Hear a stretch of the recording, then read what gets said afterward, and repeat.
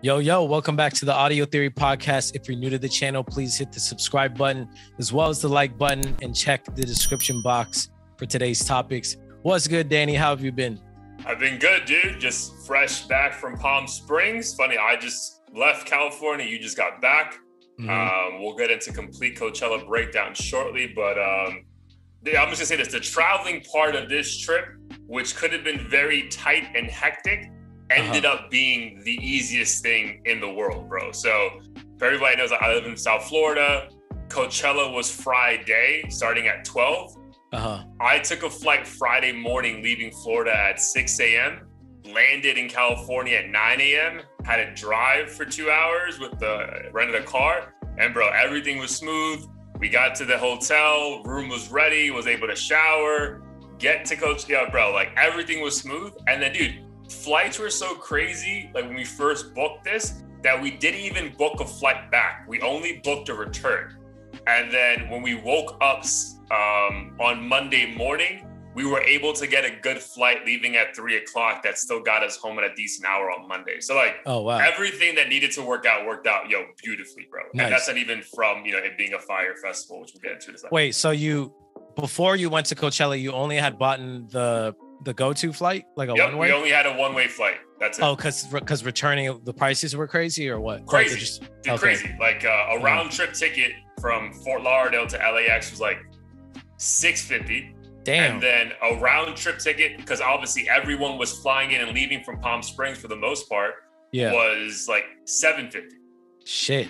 So that's like, damn, that's like, you might as well go to Europe for that price. That's what I'm saying, dude. So yeah. We bought a very affordable one-way ticket each. And then because of my girls' connects, we got a free flight back. So dude, it worked out.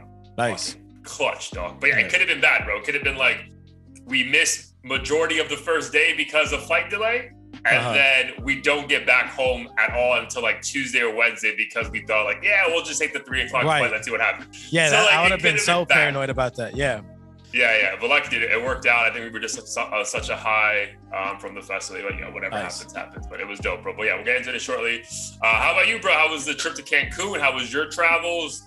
Seeing the family? Like, how was all that, dude? Seeing family was definitely the highlight. I was looking forward to that. I really hadn't seen anyone since my own wedding. I will say the unfortunate thing was I had thought we would be in the city center for Cancun, but it turns out the venue or resort, I should say, was like an hour from the city. It was in a smaller town called Puerto Morelos, I think. Okay, but you still flew into Cancun, so you just assumed flew into there. Right. So flew into Cancun. Turns out the city's like an hour away, like $100 round trip. So we ended up not going to town, but I was kind of looking forward to doing that, mainly because the resort itself didn't really have like entertainment, and the entertainment they did have was like kind of lame. Like, corny. They do like they put on a show for you, right? And you're like, bro, I don't want a show. Like, where's the club? Like, where's the drinking? Yeah. I mean, they did have a club, but it to your point, like there was no consistency with the music. 1 second it's Bad Bunny, and the next it's like Britney Spears, like, oops, I did it again. And I'm like, all right, clearly nobody's DJing this shit. It's just like, how do we please like every demographic and not have to like pay somebody to stand there for 6 hours? So okay, so usually when that happens, and be honest, I'll tell you from my experience, it happened to me too. Was the food also mediocre? Oh shit! If that was by far the worst aspect of it, and I'm a pretty low maintenance person, and I know that these resorts and stuff generally don't have the best of foods, but like when I say it was pretty bad, like I woke up in the morning like with no appetite. I'm like, just give me a margarita. Like, I'm gonna skip lunch. Like that's how bad happened to me, my girl. So her friend got married last year in June in Cancun, and bro, like the entire weekend it was bad, but specifically at the wedding, bro, all we ate was mashed potatoes. We're like, bro, like, I don't think this meat is cooked. Like, there's no way. Like, dude, we knew it was bad that the only thing we chose to eat for every meal was chicken nuggets. And dude, we're paying 5-star prices. Right. And you're telling me the best thing here is chicken nuggets? Like, that's a fucking problem. Right. Yeah, I went to the buffet the next day. And mind you, like when we first arrived, my brother's like complaining about the food. And I'm like, can't be that bad because he's sounded dramatic. He's like, damn, I didn't even want to eat today and all this. So I'm just like, bro, there's got to be like a generic taco or something that's good, but nothing. Like I had a cheeseburger and that was shit. So I ended up just. Dude, but think about that, bro. Why would you ever want to be in Mexico and ask for a cheeseburger? Exactly. But that was like surprisingly, the Mexican food wasn't edible. I'm like, how is this a thing? So I had to just get drunk as fuck and then get the drunchies and be like, yo, like, this is all decent. But yeah, damn, bro. Yeah. But how was the ceremony and all that part? The ceremony was cool. Again, it was nice to just like get drunk with the entire family in one spot. It was a pretty small wedding, so it kept it more intimate. Nice. Met a few cool people, and I think the music was still a struggle. Like during the actual ceremony, or I don't know if you consider it the ceremony, the reception, whatever. I always get them confused. But the dancing portion, they were off to a rocky start, and then the bride was like, "Yo, like, you got to help do something," because they were playing some like Usher, and like typical shit that like nobody really wants to hear. Yeah. As much as those songs can be bangers for certain people, like that shit's kind of old. So I got some good more modern stuff on the playlist. But nice. So you literally took over the aux for a couple like. I couldn't take it over. The funny thing is they had like 4 DJs standing behind the booth, and I would just. Every other song, I would run up to them with my phone to be like, yo, like play this. And sure enough, like people were rocking out to it, but they were playing that slide to the left, the electric slide or whatever it's called. Like shit like that. Like that's cool maybe for a couple songs, but like nobody wants to hear that. Yeah, bro. And that's why like it's so funny though, but like the setting matters, bro, because like that song or those kind of songs, think about your wedding, would be highly like not inappropriate, but just wouldn't fit. Right. Like it just doesn't fit. Like in what world, bro? Like, exactly. Yeah. And we didn't have like much of an older crowd at this wedding, so that made it more confusing. Like I get it when there's a wedding with elderly people who may not know how to dance and like want something more remember friendly. That song. Yeah, like a bunch of little kids and stuff, but. I think most people were like probably in their early 40s, late 30s. They were trying to hear like Kanye and like other stuff like that. Gotcha. Like when I got them to play Niggas in Paris, and like everyone went crazy. Lost their mind? Nice. Yeah. Nice. That was like right after that. This is your first cousin, right? Like your mom's nephew? Yeah. My mom's nephew. That's awesome, dude. All right, man. Well, shout out to them. And did you end up having to work Monday from there? Like when did you get back? No, I got back Monday midday. I had already kind of taken it off and just basically took it easy yesterday. Nice. Solid, dude. Solid.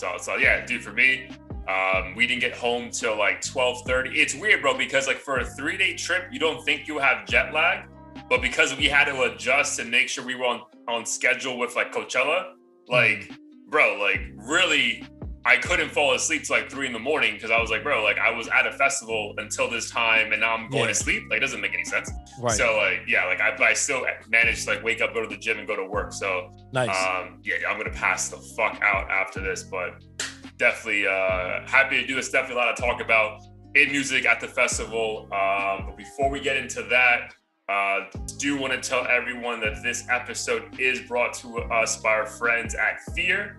Fear stands for false evidence appearing real. They take over 20 years of experience with treating fear and anxiety and put into an affordable and easily digestible electronic learning course. Their unique approach is designed to fast track you to overcome your fears while saving you thousands of dollars and hours with a psychologist. Check out the link below to get started and be sure to use the promo code audio-theory. That's audio-theory at checkout to get an exclusive discount. Shout out to our good friends at Fear for supporting the pod. Shout out to Fear. Let's get into it, bro. But all right, man. So Coachella recap. I wanted to throw a couple names at you and this like let you know like what I thought and like just like the overall like what that means for like the state of music. Because a couple of things like really fucking stood out to me, which was like, okay. Nice. You know what I mean? So one, I was shocked by this, bro. And like even more so my girl, because if anyone knows Gina, like it's either hip hop or like maybe pop, but like nothing else. Like she doesn't fuck with any other kind of music. Mm-hmm. So dude, we were at We were about to have dinner. We were vibing. And then this DJ by the name of Black Coffee started playing. Have you heard of him before? No. All right, dude. So world-renowned house DJ, travels the world. Like, dude, like, whatever the top 5 DJs, like, he's top 3. Like, just like that well-known, right? Wow. So he happened to be on the Sahara stage, which you and I saw most of the shows at. That's the one that's like, you can literally see like where the dust keeps like coming in and out because like it's open on both sides. That's what they call it, Sahara. Is that where like Blackpink and YG and all that were at? Okay. Yep. Yeah, that's exactly. So like when you're looking at them, you can still like see the mountains, but like the wind and dust is like, dude, it's fucking insane. Like, dude, not to be graphic, like, bro, but my boogers were so black, dude, because like the dust is just right. It's just filling up. Bro. Yep. Yeah, bro. Wild. But again, so Black Coffee, bro. So I was in my head like, yo, we're gonna eat, chill, and then we're gonna go see Little Baby at 8:25. Dude, Black Coffee started at 8:15, and yo, we were like, we're not leaving this, dude. Like, yo, just phenomenal. And it just made me think like, yo, what a phenomenal setup and festival where even hip hop fans are like transcended into like, you know what? Let me just try something else right now. Mm-hmm. You know what I mean? And I felt back to like our trip when we like saw Blackpink. Like, yo, we could see someone else that we know, or we can just try something different. Because at the end of the day, like, I don't know, man. Maybe because I saw Corday like right before, and I'm like, I know we're gonna see like 2 more hip hop acts like tonight itself on Friday. I'm like, what is Little Baby really gonna do for me? Right. That's gonna make me like, oh my God. You know what I mean? Like, yep. Yeah, and like even our experiences at Rolling Loud, I feel like after a few performances, you're like, it kind of feels like the same thing, unless it's like the headliner. And I know like when we went to Coachella, we got like a nice blend of different genres. I think reggaeton at one point, like pop, Pusha T, then YG gangster rap, and then like Jaden Smith. Like I feel like that mix is needed to enjoy like 8 hours of music. Yeah. And then, dude, visually, there's something about night performances there, bro, because like they go so over top with the visuals on like the screens behind them. And, dude, I feel bad for artists who have to do a day set. Cause like, bro, there's just something about the energy that changes at night. I don't know if everyone's like still drugged out from the day before, or like they're tired, or what, bro. But like during the day, like the energy level from all, dude, artists and fans just isn't there. Yeah. And then this goes to my next point that was going to be, dude, Vince Staples. Like, bro, I was pumped for that set, bro. Like we got there exactly like 10 minutes before so I can get my lemonade, fucking fill it up with my fucking tequila, and just enjoy this motherfucker. Just for the song Lemonade too? Or no, bro, we were drinking lemonade every day. Dude, I had that drink in my hand every moment, bro. Like, yo, you know the flask that you told me to buy, like the one that you bought? Bro, we walked in that bitch for at least 4 every day. Like, nice. Yo, it was, security was horrendous. Like, they didn't give a fuck. They were like, yo, just don't kill each other. Right. But bro, he had a 5 o'clock set. Obviously, California, 5 o'clock, still fucking bright as fuck. Bro, no energy. Like, yo, like even Gina recorded like the crowd when Lemonade came on. Yo, Lemonade's a fun fucking song. Right. Bro, everyone was just looking at him. But what's weird is that like everyone stayed. So like it was a massive drawing to see him. Like one, it's in California, so you know they're gonna support. But bro, like just the energy levels, and it's like it sucked because I was so excited to watch him after the album dropped. But it just like if I would have paid for that performance overall, I would have been like super disappointed. I'm like, damn, this is like average, bro. And I don't really blame him. I just think there was nothing to feed off for him. And then because like the visuals don't look crazy because it's so bright out, it's like, whose fault is this, you know? Yeah. I think what it is with these festivals, like people like whatever drugs or alcohol people bring in, it doesn't really set in until a few hours, like 7, 8 o'clock. So I feel like when people show up, they're kind of just like, oh, I'm here and I might as well watch this, but they're not like in the mood to be jumping around. And no, dude, minimal dancing from people. Yeah. Like minimal, bro. Like, like shit really didn't pick up till like, again, like 8 o'clock when that first night show hit. Besides that, dude, anything before 8 was like, Yeah. And it was just crazy because there were some big names before 8 o'clock, bro. And it was just like, they weren't getting any fucking crowd work at all. I mean, they were just like, bro, I got paid for this. I'm going to show up. I'm going to make this look good on the gram, like with the editing. But fam, like if Vince Staples like went on IG Live and told people, he just killed it, like lying to you, bro, because it was bad. And again, I don't even blame him. I just don't think there's anything for him to feed off. Right. You mean like media wise, like a buzz, or like? No, I don't think there's anything to feed off as far as like the energy from the crowd. Got it. Yeah. Yeah. It's all, I can imagine it'd be tough if you're performing for a crowd that's not for 45 minutes with you, and it's just like, because then eventually you're just gonna be like, yo, why am I trying this hard to like please them if they're just gonna sit there? Dude, at one point though, I think he legit, because when he had like 3 songs left, was like he saw people leave, because people just leave for like the next like right if their favorite artist is about to perform, whatever. Yeah. But he's like, where are y'all going? I was like, he said that? Yeah. Ooh. Yeah, that's tough. That's tough, bro. That's tough. Because it wasn't a mass exodus, but it was like a good amount of people just dipping. Yeah.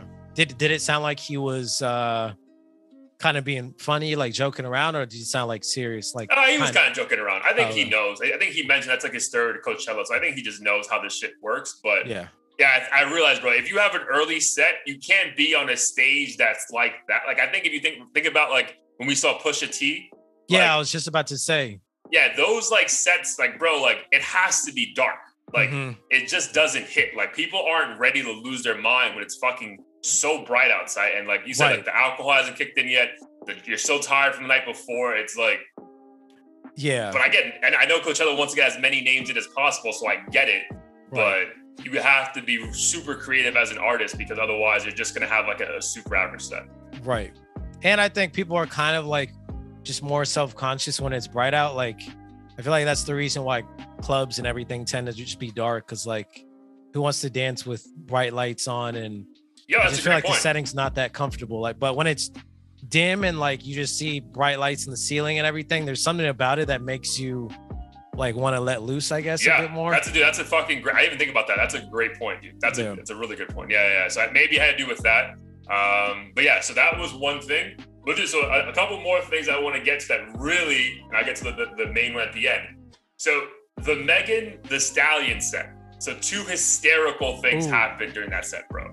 So Gina my girlfriend thought she was a Megan Thee Stallion fan, right?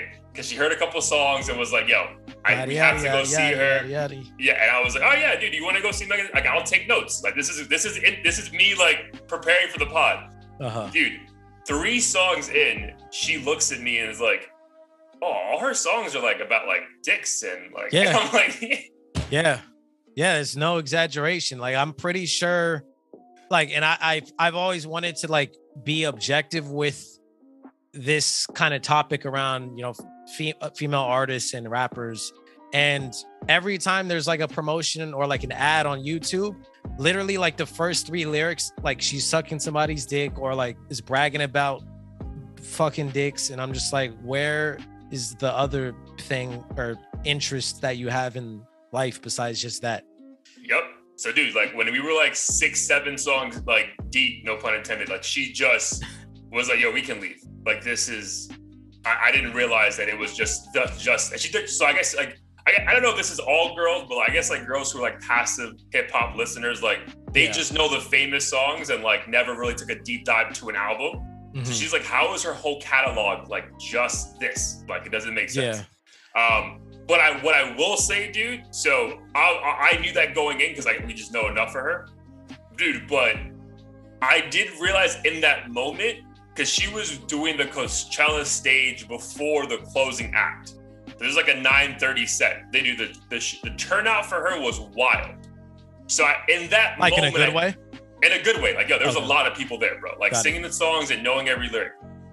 I did realize in that moment, wow, she really is so much bigger than Tory Lanez. Like, cause remove the shooting from the situation. Like in Tory Lanez' best day, he's not getting the second to last set on a Saturday night at Coachella. Nah. Like that's not fucking happening.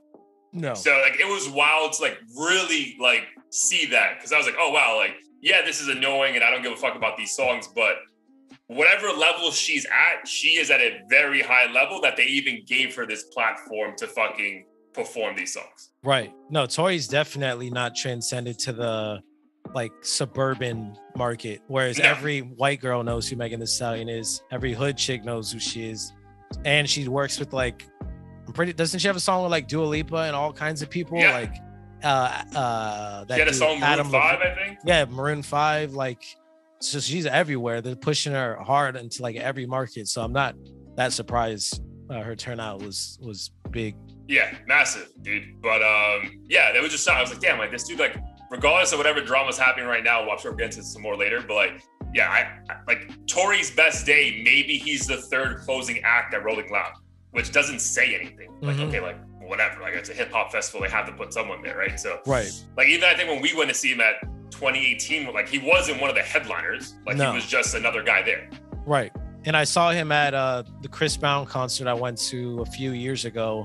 And I mean, he was definitely good, but I didn't feel that energy of like, oh, everybody's like rushing to their seat or whatever to go check him out. I mean, he did a great job, but I don't think he has that big of a fan base to at least comparable to Megan. No. Which is pretty.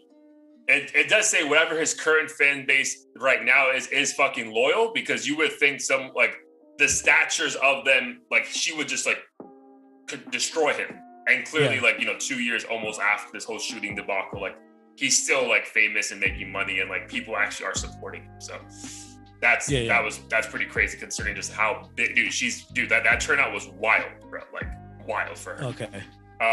That's interesting you brought it up, and I know we'll get into it later, but I want to bring that point back because I had some points about this whole interview and everything. The interview with Gayle King? Yeah. Perfect. Yep. All right, so second last take from the festival. Dude, Doja Cat set, phenomenal. Bro, she has so many hits. Like, bro, it literally was an hour of just nonstop bang. Like, I was like, Jesus. Dude. Nice. Yeah, no, she's a star. And I actually... She's a star. She's one of the... And not to sound misogynistic, but like in terms of female artists, like I actually would give a shit if somebody's like, she dropped a... let's say she dropped an album this Thursday. Like, I would go out of my way to check it out and see what she's got on it. 100%, dude. She brought out Tyga for a couple of songs. That was cool.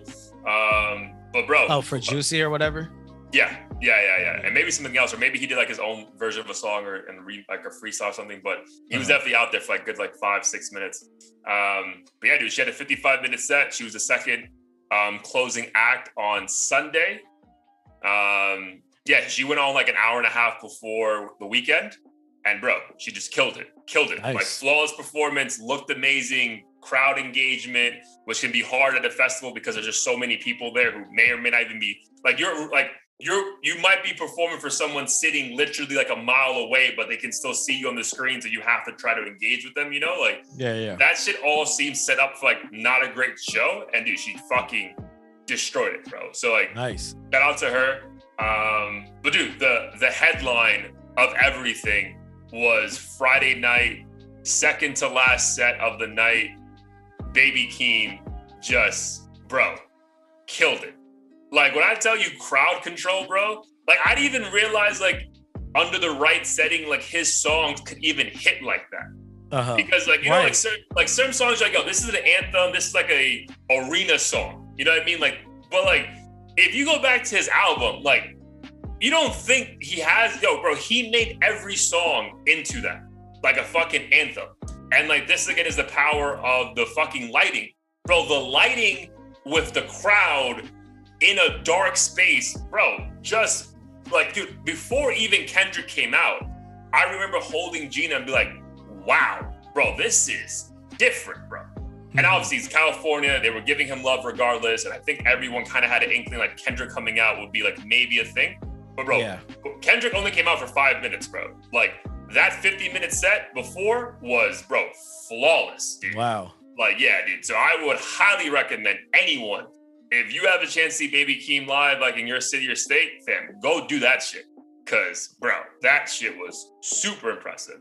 But the way he brought out Kendrick was phenomenal, bro. So I think they have like maybe 2 or 3 famous songs together, right? So, dude, he left. What was the biggest one? The one he just won the Oscar for, Family Ties Till the End. But he had 2 other songs that he played throughout the set and like would pause for the Kendrick part and like tease like, and then would start rapping it as like, yo, never mind. He's not, yo, bro. Like, I remember holding my girl like, oh damn, it's not gonna happen. It's not gonna happen. Yeah, but bro, like when he finally came out, dude, everyone lost their fucking minds. Like, yo, like I was like, wow, this shit's really fucking happening. And the fact that we joked about it less than 4 days prior to that is phenomenal. Like, if I would have known he was gonna have a late set, then I would have had more confidence in it. I just didn't know what time he was gonna be on. Right. But bro, phenomenal. Like that itself was the highlight of the weekend. Like, wow. Dude, by far, like, bro, amazing. Because of that, I chose to leave right afterwards. I'm like, yo, love Big Sean. Like, yo, we know we're the #1 Big Sean supporting podcast in the world. But I was like, fam, there's nothing he's gonna do to make me want to like, oh, this is better. So let me just go home and like wrap this day up. And then I didn't care about seeing Harry Styles, like the closing act on Friday. And then, dude, Doja Cat, Denzel Curry, and Vince Staples were so good on Sunday that I didn't even stay for the weekend. I was like, wow. Like I am satisfied. I am content. Let's go home. So nice. Overall, phenomenal trip, bro. Great experience. And I think like, not to put ourselves on blast, but I think like the drug policy out there is way more lax than it was 3 years ago. Cause like, bro, people were smoking like in the middle of the ground and like, I feel like when we used to take a hit, like we would like, hiding it or just like it was wild how like everyone is just like, security's like, bro, we're not, unless you're doing like straight up like cocaine on the fucking grounds, like we don't care. And that was pretty nice. Yeah, that's interesting. Especially like with the whole Travis situation, you would think like, or at least when that first happened, I thought these venues were going to get just strict in general, even though it's not like any of what happened was due to like people bringing in weed or anything like that. But it's interesting that it seems like the more and more I go to these concerts and stuff, like security's just like, you don't have a machine gun, all right, cool. Like, yeah, pretty much, dude. Like, yeah, like, dude, security was so lax. Like, they only really like stopped you if you had a book bag. Like, if you had like a fanny pack, like I never carried a bag, but I always had like everything in my pockets. Dude, I never got stopped. But what's funny, dude, like I was thinking about Travis too, because a couple times, like Baby Keem, Vince Staples, who else? Corday had a decent show, by the way. Nothing crazy, but decent. Like, I don't know if it's laziness, bro, but they were like, open it up. I want to see a mosh. And everyone was like, no, we're not. We're not doing that. Wait, they actually said those words? Like the artist? Yeah. Yeah, dude, open it up. Get to your left side. I want to see a mosh in the middle. And dude, there was no mosh pitting. Like no one. Damn, that's bold of them to be saying that shit. Yeah, dude. But I think it's like, dude, no offense to them, but I think it was moments in the set where maybe it got a little bit dry. And they were like, all right, what can I do to really amp this shit up? Yeah, and they're just like saying stereotypical stuff to get people riled like, up. yo, let me try to be a rock star for a second shit. But yeah, that was funny how like, bro, like it was the safest fucking environment. Like even for like the most intense crowd, like on top of each other was the Baby Keem set. And bro, even for that, at no point did I feel like unsafe. Right. Like, it was just everyone losing their mind, but like controlled chaos. Like, got it. Everyone knew, like, bro, there's still 2 more sets tonight. There's still 2 more days of this.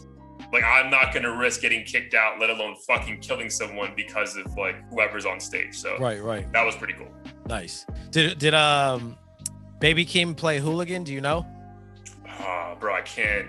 If he did, I can't remember. I know he did the majority of his album though. I will say that. Because all the shit, like I only started listening to him off this album. Right. And I would say he played a good 7 songs off the album. Okay, so maybe he didn't. There's one of his, I don't even know if it was on an album, but it was a song one of the few, it is the song that made me a fan of him, and I'm pretty sure it was released like 2 years ago, maybe.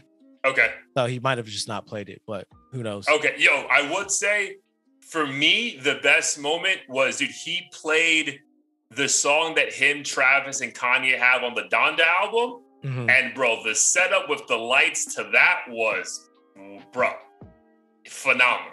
Like, yo, like, I'm like, yo, is he fucking bringing Kanye out? Because this is going to go, like, I thought it was going to go crazy. But, yeah, dude, it was again, he was by far the star of the weekend, which is, again, I went home happy Friday night, but I was also like, fuck, dude, if that's the highlight, I got 2 days like, left. I Like, have to, what am I gonna do? Look forward to? But luckily, like we had other shit. Like it was a 9 out of 10 trip. Nice. Yeah, like it was just like I would have just preferred like if the headliners were more enticing to me. Because again, like you should be going there for the headliner. Do you know what I mean? Like I should be wanting to stay for whoever's headlining. And I was just like, bro, like I don't care. Right. Yeah, and I mean, granted, I had the wedding, but when I saw the lineup originally, I think Kanye was like the only one that really caught my eye. And then after he announced he wasn't going, I was like, in my head, well, if I was still going, because I knew you were going, I'm like, who would I gravitate towards? But not like you mentioned all these people that I didn't realize were gonna be there. And I think it goes to show that sounds like there's still new acts that you can come across that can make it fun, like Black Coffee. So I'm definitely gonna seriously consider next year, depending on. Dude, but I will tell you this: I'm done. I'm done. I'm never going back. Like it literally has to be like Jay-Z or like Kanye and Jay-Z. Like it has to be literally one specific person that's like. I don't know if you want to trust Kanye anymore at this point. Right, exactly. But something wild, because dude, like I'm not saying that I'm getting old, but bro, standing for 7 hours for 3 days straight, yo, pain, bro.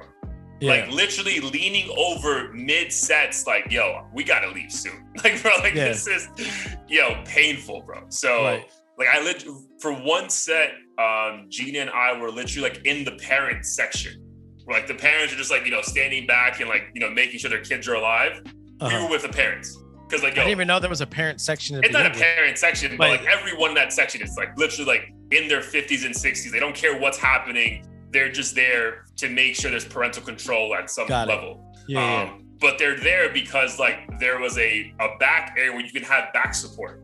So they're leaning against the wall. I was like, oh, that's genius. I need that right now. I was like, bro, because it was bad, bro. It was bad. And it was cold as shit in the evening. So like, like my bones are like, fam, you are not 26 anymore. So I'm definitely done for at least a good 4 or 5 years, bro, because that shit took a lot out of me, bro. Like, I'm not gonna lie to you. No, I bet. No, I think, for me, like the lineup would have to be crazy. Like after Rolling Loud, like that alone was super exhausting. Coachella, I feel like is a more laid back environment in general, but with the exception of, I mean, granted, I ended up going with you that one time because your friend had an extra ticket or whatever, or was giving up his ticket. But up until then, I had never really wanted to go to Coachella because in my head, I was like, well, there's like 100 artists or whatever, but I only really want to see like 3. So why would I spend X amount? But I think so I would say, but if I lived in LA or the Bay, I think it's similar to like when I lived in New York. Like when there's a constant, like Governor's Island, right? Like in New York. I think when there's a constant thing relatively close to you, I think there's like a subconscious of like, bro, I can go whenever I want. So unless it's like enticing, like why even bother? So I get where you're coming from. For me, like it was always a bucket list. I'm like, bro, like, I'm going to go to California. I'm going to take this. Like, this is like our modern day Woodstock, right? So I was like, I got to do this. And then it was also Gina's bucket list. Like, let me knock this shit out back to back years, right before COVID, right after. But I will say, we're getting into this in the heat of the week. What I do love about Coachella that I guess you can get at Rolling Loud too, but I do love that you could be walking around the festival grounds and then be like sucked in by a random act that really is brilliant music. And like that happened 2 or 3 times over the course of 3 days, which is great. I'm like, bro, like where else am I gonna find a house set or a R&B hip hop dude from like United Arab Emirates, like all these different things. I was like, oh, this is special, bro. So that was a cool feeling, bro. Then some like, I don't know, there's a stage called the Gobi stage. And that's the stage that we saw Virgil perform. Like it was like the tent, like that had chandeliers. Like, bro, that's a beautiful fucking venue. But also when you have like grimy fucking music playing in that beautiful venue, like there's something like beautiful about that. So like I saw like, oh bro, another great set. Remember that British rapper I put you on earlier last year called Slow Tie? Yeah.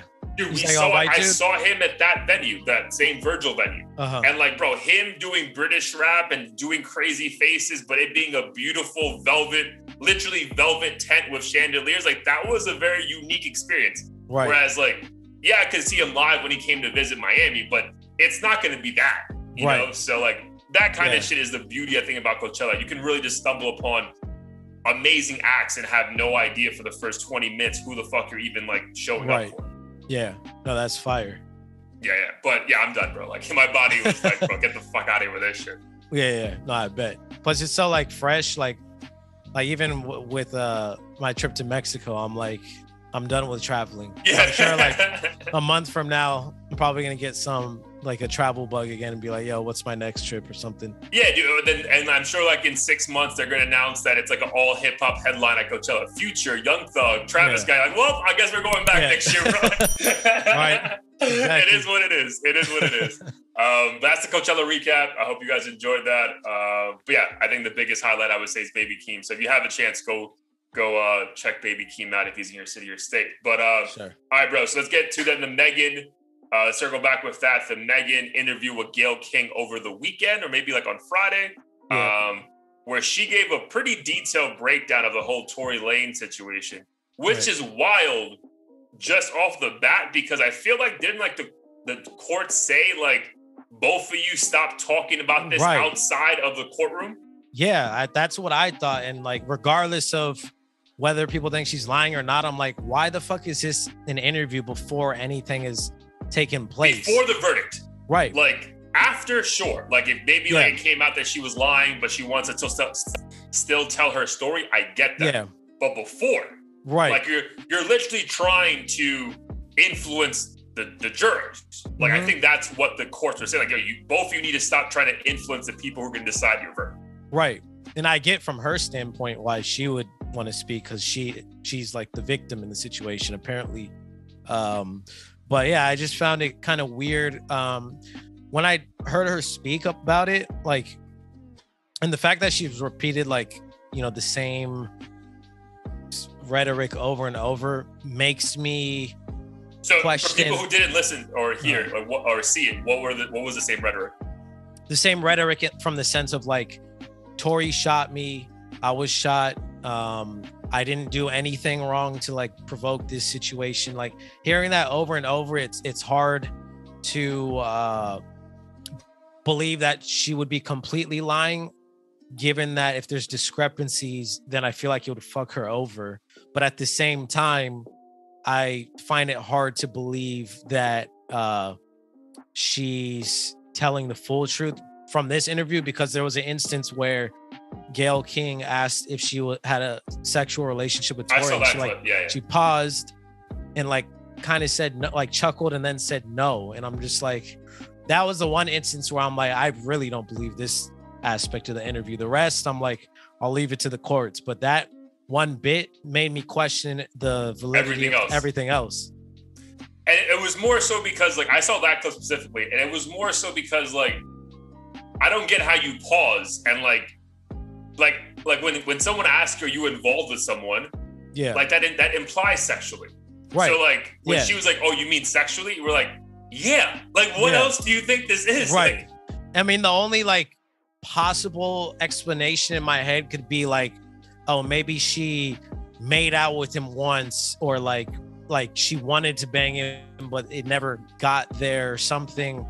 That was like the only thing I could think of where it's like, well, it technically wasn't sexually because I only did XYZ. But in any case, it looked like there was a clear sexual relationship or attraction going on between them that like she just wanted to not admit. Yeah, I agree with that. Yeah, I agree with that. But bro, man, like again, I think, and it's not trying to be recency bias, like, bro, there is dude, she's massive. And again, this is not a physical joke. Like, she is a massive brand right now. Mm-hmm. So, like, again, it's wild because again, for us, like the commoner fan watching all this unfold, like, we're like, yo, is she crazy? Why would she do this? But bro, there's a PR machine behind her. They know what they're doing. You know what I mean? There's no way she does an interview with Gayle King and it's not a well planned out, hey, you're going to say this and you're not going to say, you know what I mean? So like, there has to be something behind the scenes, obviously we don't know about, but man, like, I don't know, man, I don't see her losing. And I don't know what losing means, but I don't see her either, even if she like loses the case, I don't think we're going to ever find out enough that she now loses the level of fame that she has possessed over the last 2 years. Because it might, like, dude, I think literally 3 months ago, we were like, bro, she's lying, cancel this woman, it's a wrap. And dude, after being exposed to what she is as a brand in person, even though I thought the performance was fucking mediocre at best, dude, she has so many fans, bro, that I don't see her ever being like canceled, even if it's found out that she lied about all this. I think she's like almost like too big to fail now. Yeah. I mean, I don't know. After this whole like Johnny Depp situation, which I don't want to ramble about, but like I was surprised at first when you said the turnout was as big, or maybe not so surprised, but I know from my subjective viewpoint, I feel like this case for her has like overshadowed everything musically, like to the point where even if I see a music video or whatever, like my mind just goes to like, Tory. oh, case, like shot, Tory, blah, blah, blah. Like it's never about the song. Whereas Tory's just like completely ignored it, basically, it seems like. And it's just making music left and right, like vaguely talks about stuff here and there. But like, dude, I only think like about the music with him. Making music that no one's really checking for. Yeah. Like no one, like only this is not a shot at him, but like no pun intended. But like, I don't think there's ever been a moment since the initial album dropped that we were all like curious as fuck. Yeah. I don't think there's been a moment since that either of you and I have been like, bro, did you hear that new Tory Lanez song? Yeah. We're just like, bro, like we liked you before, but we didn't really like you like that, fam. You know what I mean? Like, if I'm being honest, like I like Tory Lanez, bro. Like the album I enjoy the most is Memories Don't Die. Where he has a few fucking bangers on it. But for the most part, bro, I would say it was kind of corny. Like, you're always fucking copying people's style, blah, blah, blah, and making your own allegedly, but not really. But like, it's pretty wild how like people are like, yo, we're not gonna let him go down for some shit that just doesn't make sense. Which I appreciate, bro. Because for the most part, you would think like, yo, he'd be done. And like, that's just hasn't happened yet. Which I'm happy about, because I don't think anyone, I just don't think a millionaire's going to shoot someone in the leg or whatever. And like, I cannot see that. I mean, according to my Spotify, I'm like one of his biggest fans. He's in your top 3%, right? Like, yeah, some shit like that. I mean, granted, it's not like projects. It's probably, the handful of songs that a bunch of other people listen to. I do agree, like the 80s like influence album and all that recent stuff, like I personally didn't care to replay much of any of that or check for it. I think I've been trying to avoid being like the rest of the public and basically crucify him before all of the evidence is out, just because it seems weird to pick either side like definitively and be like, hey, this person's an absolute liar without having the evidence, because we really don't know. But I do think what probably had happened allegedly was that they were all drunk, and I guarantee like the gunshots were accidental, and she, for whatever reason, thought it was Tory or was more upset at him versus the friend and kind of just like accused him of being responsible for it. But in the interview, did she ever ask them like, hey, was alcohol involved? I don't think so. And that, I know academics brought that up, and I agree. I'm like, why was that not a question? That was even a question regarding my situation that we won't get into, but the work-related one. That was a question that was asked. And I feel like in any situation where, there's like violence, or people act out if someone's gonna act out of character, you wouldn't know why. You know what I mean? Right. But I mean, she did claim that she didn't put hands on anyone. She didn't yell at anyone, which I don't believe, just because I feel like if the argument was that severe, like you had to have contributed somehow, like or you're accidentally shot and you're just blaming, you're saying this person intentionally shot you, which I still don't really believe. Yeah. Yeah, because it's weird. Like in the clips I saw, because I didn't see the full interview. In the clips I saw, it was kind of to your earlier point. She's really trying to make it clear that like I had nothing to do with this. I'm a victim. It's like, bro, like something had to go down. Like even if you say, yo, I slapped this guy and he shoots you, you're still the victim. You know what I mean? Like but you can say, hey, like I did, like the stance she's taken of like I did nothing wrong here. Like even that is like, bro, come on, man. Like you didn't do anything. Like you didn't do anything. You didn't drink with them. You didn't like say a funny comment. Again, you're still not to blame, but it gives us better fucking context as to what happened, because the other side is that you're just saying this guy took a gun and shot you in the foot for no fucking reason. Like that doesn't make sense. Right.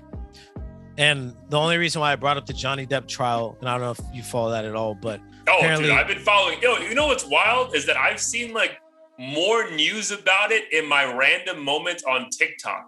Like there was a TikTok live in the courtroom. And I was like, yo, why is this here? You know what I mean? I can't escape this shit. I never cared. I didn't even barely knew who Amber Heard was. But now I'm just like forced to follow the trial. So I brought it up. Apparently she's Elon Musk's ex-girlriend. Oh, wow. Damn, yeah, she's I just learned that. She's not fucking swimming in billions, probably. Yeah, dude. Well, I guess he never wifed her, so. Yeah.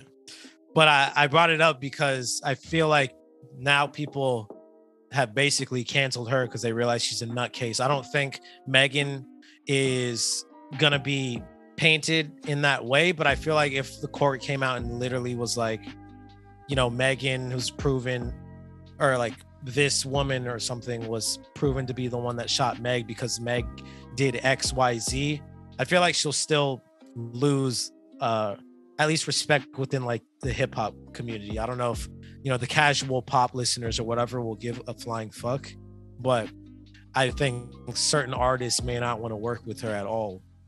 Like within that I would community. just say it's going to be a little bit different though, bro. I see the comparison for sure, but like this Amber Heard chick is barely famous. So I think like it's easier for us to cancel her because we're like, forget her. Yeah, who the fuck are you? Like, bro, we didn't watch your movies before. Like, and now you're just your Johnny Depp's crazy ex-wife. Like, you know what I mean? Yeah. So I think it's a little bit easier. Whereas like Megan was famous before, and then after just fucking became this powerhouse that no one can avoid, even when you try to avoid it, you know? So I think it will be harder to cancel her, bro, because I just think like, if you're on her side, nothing that the court says is going to change your opinion because you believe the woman who you're literally obsessed about. Yeah, that is very true. In general, I'm more and more curious as time goes by to see how this pans out, because it seems like nobody's admitting to shit. Everyone's like, I had nothing to do with anything.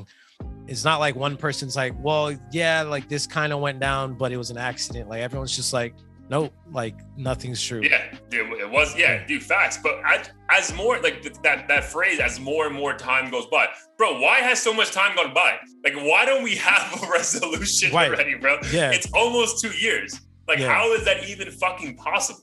Yeah, I have no idea. I'm not sure how the system works in that sense, but because I would hope, God forbid, you and I ever get shot, the resolution within like a couple months. You know what I mean? Like, yo, he did it.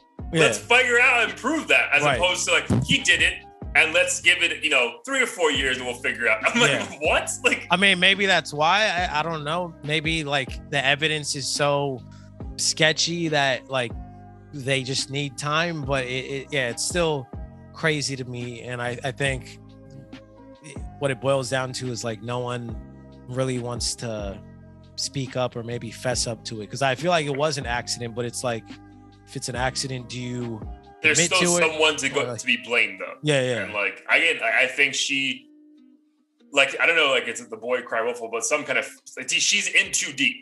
Like she can never circle around and say, you guys, never mind. Like it was like she can't now. Like she's all in. Like, yo, he shot me.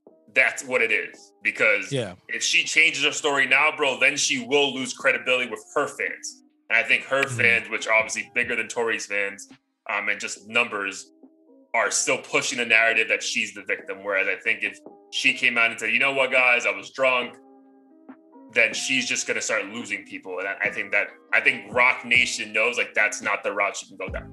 Yeah. This is a wild ass situation, but hopefully the truth comes out and we can move on past this, because I feel like it's also in a weird way divided a lot of people in this, like the fans and the listeners and stuff. I know someone personally who like actually got mad when this situation first went down and he released that like Daystar album or whatever. Yeah. We like shared it in the music chat and like she like flipped but like out. hip hop fans were like hip hop artists were mad about it, bro. Like Rick Ross was mad at fucking Tory Lanez. And like, he's like, bro, you have a song about drugging women and fucking them. What are you talking about? Right. You know what I mean? Like, yeah. And that was what was weird too, is like this what do you call, like virtue signaling, and like, oh, I'm this self-righteous person with morals, yet you have a song talking about, you know, doing this to women and all kinds of stuff. And I'm like, they just want to, I don't know, come across like something they're not, I guess. Yeah, no, but I feel you with that. Like it definitely, it's like almost like talking politics. Mm-hmm. Like there's a extreme left and extreme right to this topic as well. Like I think my girl's sister is like a massive Meghan fan.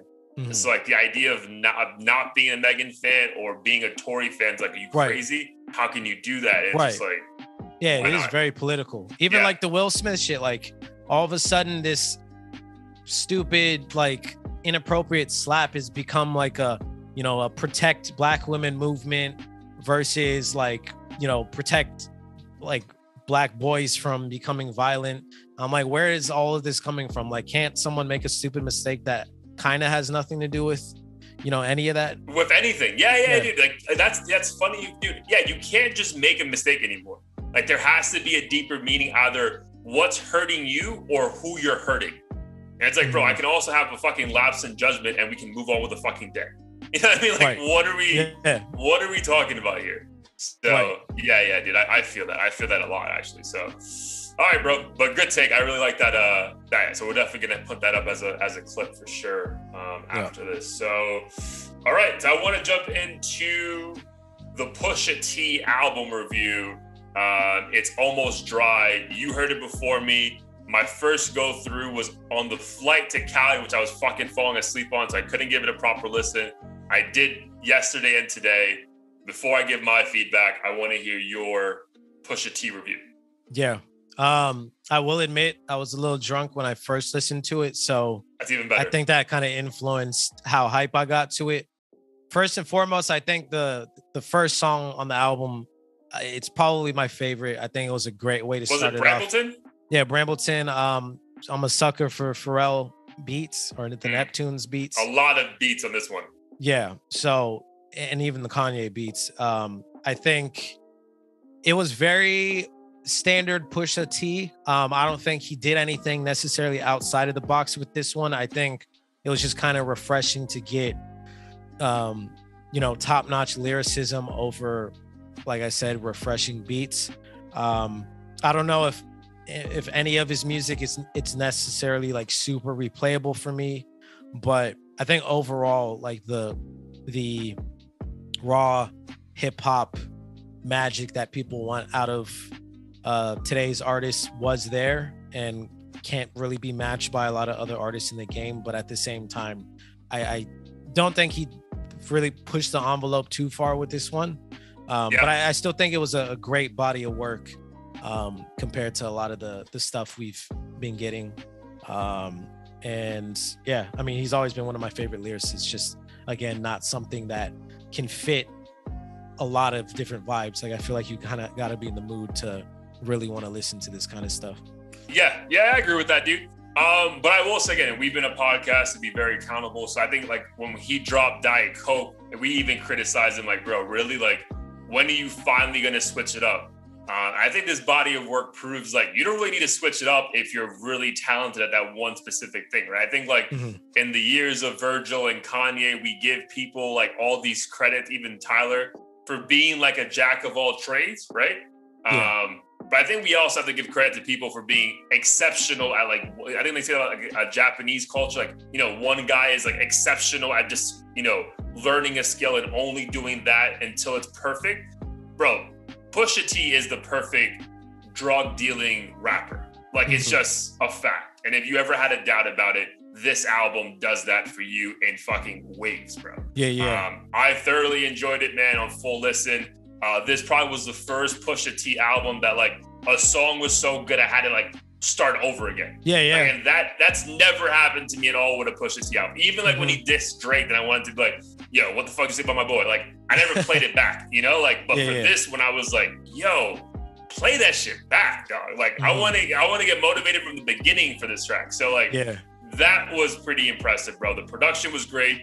It actually had me thinking about, like, just how much we appreciate the evolution of Nas. But, like, damn, like, this is what we've been begging for of Nas, like, 15 years ago. Like, bro, if you just had, like, the best beats all the time, look at what level you would probably be at, right? And, like, this is just, like, reminding me, like, bro, like, we can say all we want about Pusha T. Like, all you do is talk about, like, drugs. But, fam, he does it over the best production ever. You know what I mean? So, like, it's gonna sound great regardless, you know what I mean? And he's also super fucking talented at talking about it. So it's just like, bro, like, it's always gonna be a fucking perfect, body of work, to be honest. Yeah. And I was thinking about the Diet Coke release, and I think I was less excited about it just because there wasn't, like, an entire body of work to go off of. So like that one new release, it's like, all right, like, this is but one small piece. Like, what else is there for me? But I feel like he does what he does in a very clever way. I think one line that got me, that made me replay it, was when he said, like, selling the purest, like, we selling white privilege or something like that. Yeah. That was good. Like a lot of bars that a lot of these so-called, like, new age drug dealers who probably don't really sell anything, he's just very clever with it and speaks on it as if it's, I don't know, it just feels like very cinematic in a way. Yeah, dude, it's elevated drug music. Like, it's elevated, bro. Like, it's not corner boy shit. It's like, bro, like, if I'm going to talk about, like, shipping in keys from overseas, like, I have to say this shit in a believable, like, cinematic approach. It can't just be like, yeah, I'm in the corner, flipping, like, bro, no, you're not. So, like, if you're gonna tell me this, at least make it a movie. You know what I mean? And I think like this album is a movie. That line stood out, bro. I think he has, like, another line. I'm a butcher, but it is what it is. Like, I think he's talking about people looking at him and his boys with, like, envy, and it's like, you look at me and think, like, what you could have been, like, you could have been, and I was like, oh my, like, this is like, the wordplay is phenomenal.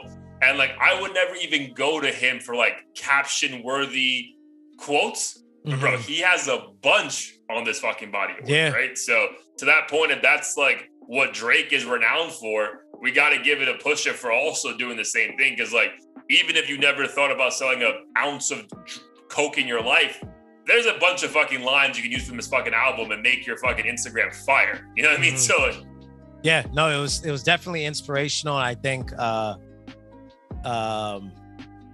don't know, having critiqued him doing the same shit over and over, there's something that felt motivational from the standpoint of just hustling regardless. Like, you could use it as a metaphor in a way, like, whether you have a podcast or a 9-to-5 or some other investments, like, you just felt like there was a mindset of, I got to get it by any means and make it happen. And his voice, like, just how he speaks it in a very, like, assertive, like, spitting, giving game kind of way. Dude, confidence. Dude, confidence, like, if you're confident, about anything you do, it's almost hard to, like, knock you for it. Like, even if I don't agree with what you're doing, if you're so fucking confident in what you do, like, bro, kudos to you.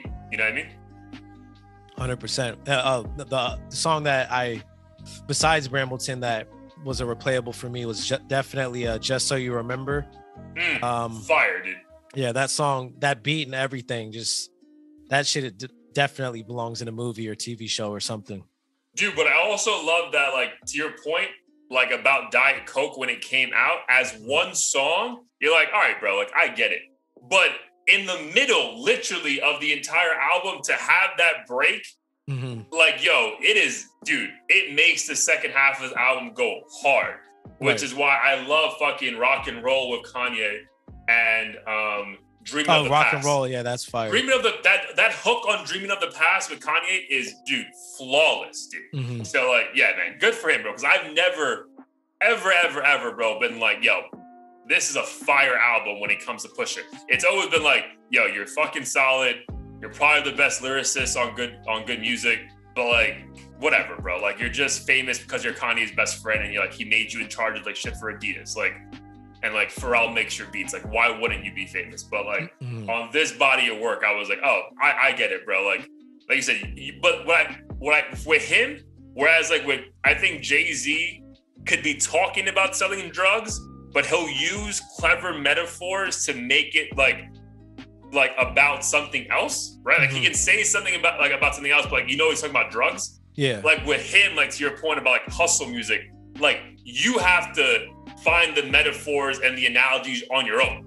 Mm-hmm. Like he's gonna talk about drugs, but then you have to figure out a way to make it about whatever it is you're pursuing and being the best at that, right? Because he's I'm gonna tell you how I'm the best at this drug thing, and I hope it motivates you to go be the best at whatever it is the fuck you're trying to be the best at. Whereas like, other rappers just like talk about other things, so it's an easier analogy for you to find. Right. And Pusha T also, I think he just carries himself in a different way. Like he doesn't come across as like some hoodlum who's just like straight up ignorant. Like he clearly has he's super intelligent, clearly knows what he's doing, and has a head on his shoulders that most of these guys don't have. So I think that's why people kind of gravitate towards his music, even if you could consider it like mindless coke rap or whatever. He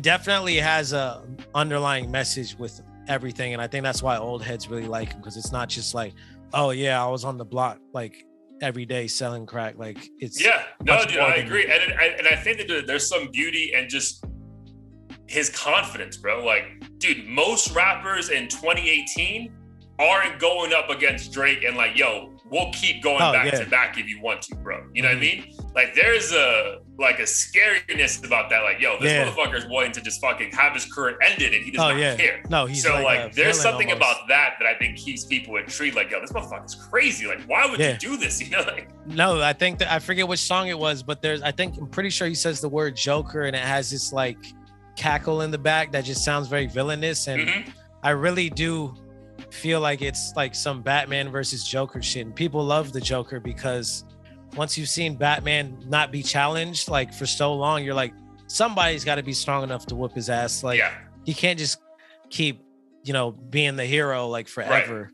And that's why, as much as I love Drake, hearing the diss still like excited me, because I'm like, oh, there's a challenger now. Like he's not a challenger, bro. Just gonna be the legend, this invincible legend for the rest of his career. Yeah, dude. Because especially like, remember, he was only really challenged by what Meek tweeted or said about him. Like Meek never gave us the song.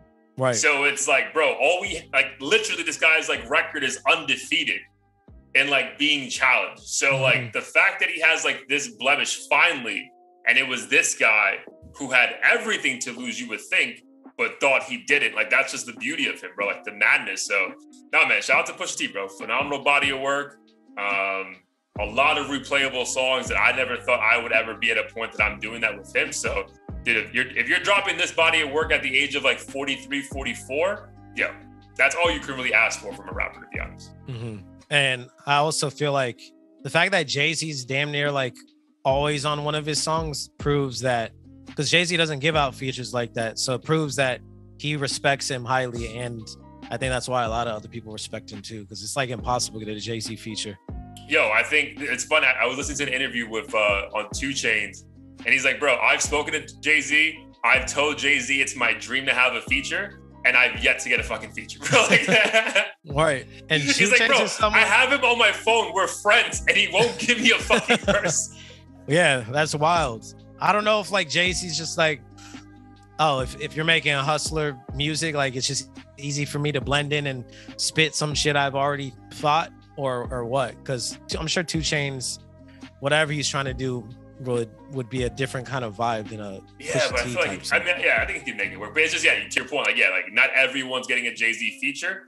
I would say this, and people can check my resume, massive Jay-Z head. Everyone knows this. Dude, that verse was a throwaway verse to me, though, dog.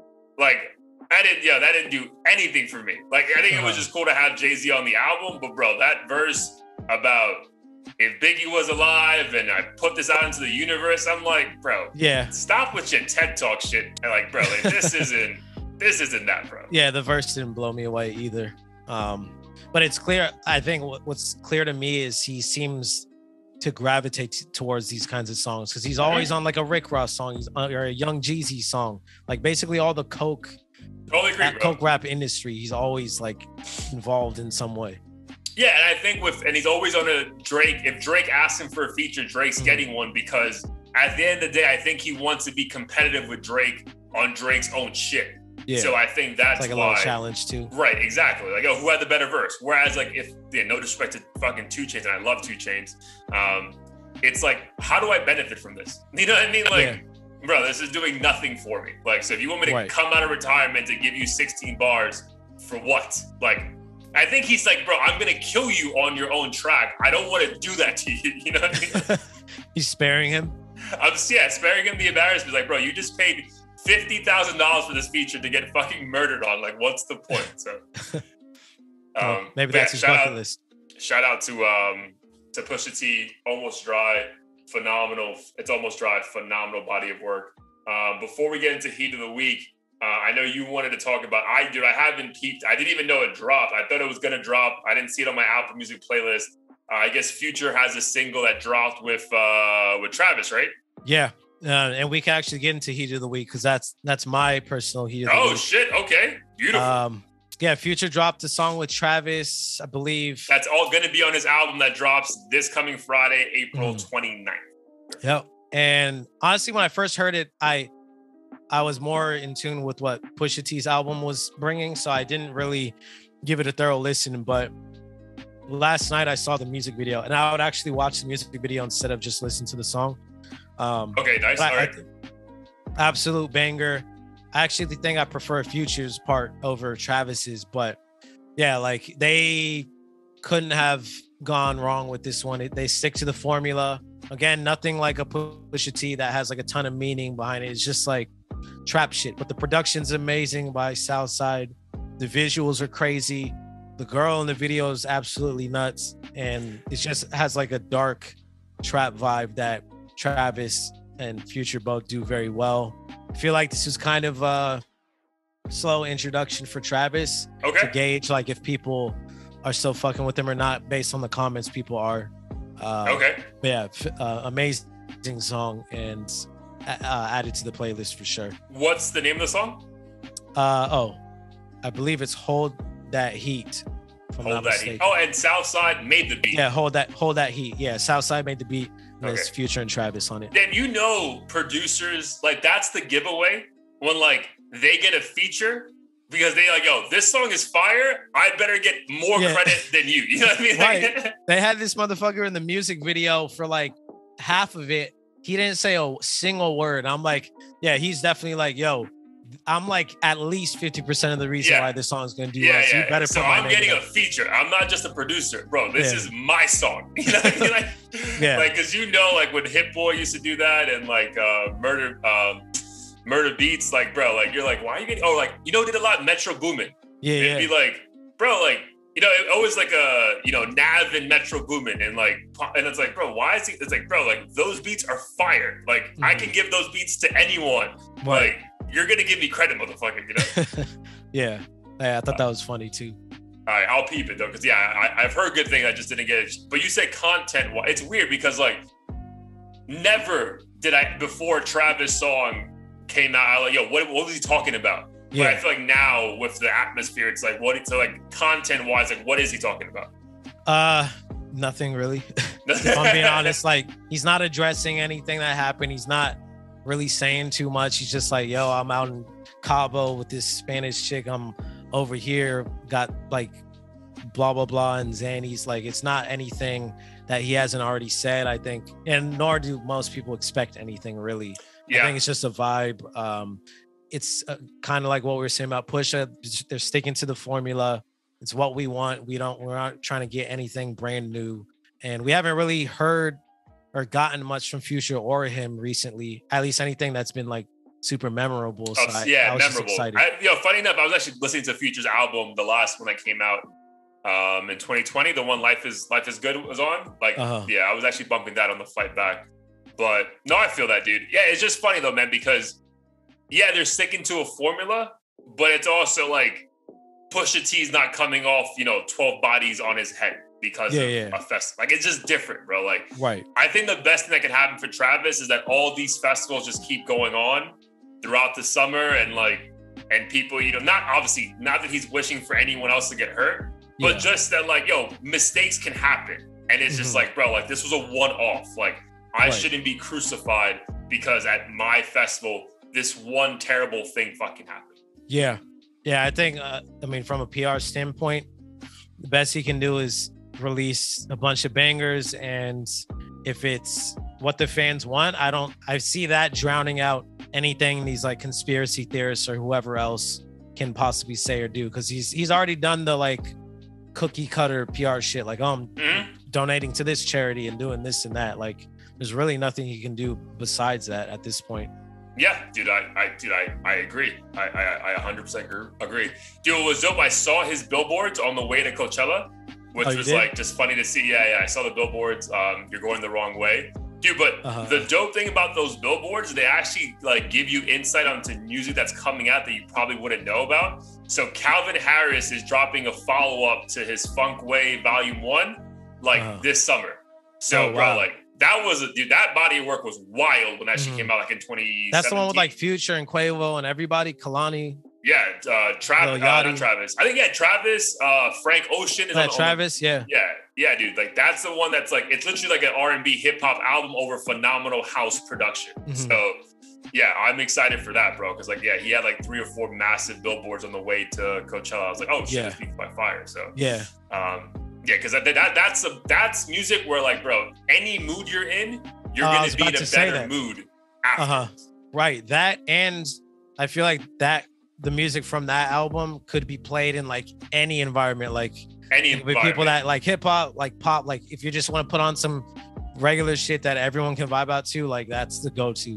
100%, bro. And I also think like timeless. Like, he could drop that album that came out like 4 years ago, 10 years from now, or in the 90s, and it'd be like, wow, this is the best shit out right now. So so shout out to Calvin Harris. All right, cool. So your Heat of the Week, Travis and Future and Southside. We'll get on the playlist. So real quick, I wanted like 2 minutes for this one. So my Heat of the Week is an artist that I stumbled upon at Coachella. So literally, bro, we had like an hour before Denzel Curry. We just finished Doja Cat, and we were just like, let's just walk around. And then, dude, we were walking by the Gobi stage, the one with the chandelier, and we heard the voice of an angel. Like, I'm not even exaggerating, bro. Like, her and I both looked at each other like, yo, whoever is singing is fucking killing it. And there's a decent group watching him. We need to go see who the fuck this is. And the artist goes by the name of Ali, A-L-I, Gatti, G-A-T-I-E. Bro, phenomenal voice, bro. Like, dude, so fucking good. And what's hysterical, dude, when I saw him, I'm like, this nigga looks like Russ. When I hear him, he sounds like Russ. And then I went to his Instagram page, and Russ like supports him and follows him. So I know when these dudes meet in public, it's like the Spider-Man meme where they're like just pointing. It's like, bro, they're like the same fucking person. But bro, his body of work, his album, I think it's called About a Girl or something, whatever. Like, his last album came out last year. Bro, I went through the whole thing on the flight. Dude, phenomenal. The song that I'm going to nominate for Heat of the Week, his album is called The Idea of Her. The song I'm going to nominate for Heat of the Week is What If I Told You That I Love You? Bro, the way he sings in like a song, rappy, it's mainly singing. I was like 85%, but like it's in a very Russ, like rapping kind of way. Bro, it's just flawless, dude. And like, it was epic. Like, dude, I'm telling you, like, we got there and we stayed for another 40 minutes because we were just like, bro, like, we're finishing this fucking set. So like, that's again the beauty of Coachella. You can stumble upon artists like, oh wow, I really fuck with this kind of music. So yeah, bro, highly recommend everyone go peep him. Yeah, dude, fuck, if we can get him on the pod one day. He's actually fucking already massive. I did not expect that because he's like, this is my first ever festival show. I'm like, oh, this nigga don't know. Yeah. Like, he's just nobody. And I'm like, oh, this guy is somebody, bro. Like, he actually has a song with Ty Dolla $ign and Marshmello. Oh yeah, I saw that on his Spotify. I'm like, bro, this dude is huge already. But whatever, bro. Again, I think it'll be a great story if we had him on the pod one day. So again, shout out to him. Phenomenal set. And yeah, dude, the body of work is actually pretty good for someone starting out. And again, I think if you just like R&B a little bit, there's no way you don't fuck with him. Nice. Yeah, I'll definitely have to check him out. I did see his Instagram page and I was like, oh shit, like he does have 1 million whatever plus. Yo, 1.6 followers. I never heard of him. When I got to that page, I was like, oh, this is surprising. Okay, only because again, not that we're like the end all be all of hip hop, but like for someone to have 1.6 million and be relatively unknown, like that's pretty crazy, right? Mm-hmm. And again, what is the power of social media? You can grow a following and not be on the radio, not be on YouTube like that. So yeah, dude, kudos to him, bro. Which is why another reason I would love to get. Like, I was actually more intrigued to have him on the pod one day because I was like, yo, like this is amazing. Like, yo, like you're like properly huge, but not huge. Like this is like it has to be motivating because dude, if you can get to this level without a hit, imagine if you do. Like, bro, you're gonna fucking just skyrocket. Which is good. Just shout out to him. No, shout out to him, 100%. Yes, sir. Dude, phenomenal episode, bro. Love catching up as always. Dude, probably our longest episode in a minute. So that's I love it, dude. So let the people know where they can find it, listen to us, see us, buy the merch, all that. Yes, sir. Check us out at audio-theory.com. We have the merch on there. We're on all platforms. New episode every week, as well as the Spotify and Apple Music playlist. So definitely check that out. We have a couple interviews in the works. I believe next month will be our next one. That's a big one with former guest Johan Lennox, part 2. So super excited for that once we have a chance to listen to his new album. But if you're an artist and listening, definitely submit your music to us and we'll review it and potentially get you on as well. But otherwise, please like, share, subscribe, do everything you can to support the podcast. Absolutely. And then shout out to Fear. Remember, go to their website, audio-theory, at the link below to get some benefits. 100%. Awesome, my dude. Great catching up. Love you, man. Likewise. Peace. Love it too. Peace.